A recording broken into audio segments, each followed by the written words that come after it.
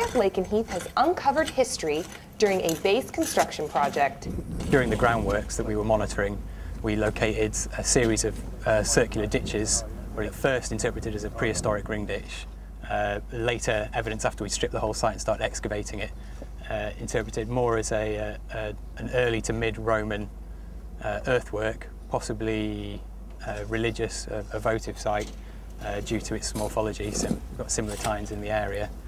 Artefacts found on the site, most noticeably, we've got a 1st century Orkissa brooch, which was discovered on the inside, lying actually on the chalk surface of the structure.